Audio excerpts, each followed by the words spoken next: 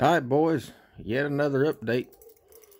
Found a guy in South Haven, Mississippi. Called him up. He said, yeah, I got a block. Come take a look at it. It's okay. I drove out there a little bit ago, and lo and behold, he's got me a block.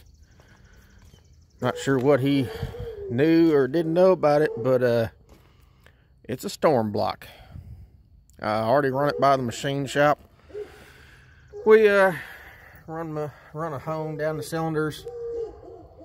Most of them look pretty good until you get to this one, and it's got a few decent scratches in it.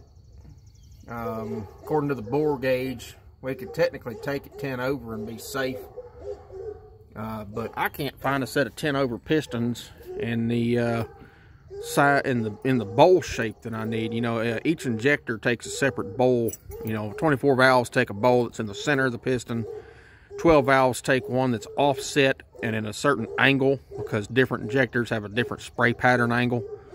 The only piston I could find that was what I needed was a 20 over. So we'll have a 20 over 5.9 block, but it's a hell of a lot stronger than what I got. It does have blind head bolt holes. It does have one cam bearing. It's not an industrial block. I know some of the blocks, I want to say, I'm not for sure, some of the industrial blocks had cam bearings throughout it.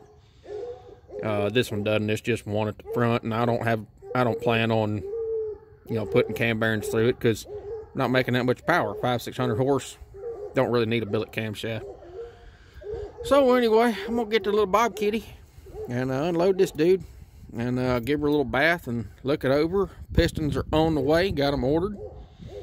Take it apart, clean it out, see what she looked like. Pop the freeze plugs out of it. Get a few more parts ordered. So that's what it is. All right then.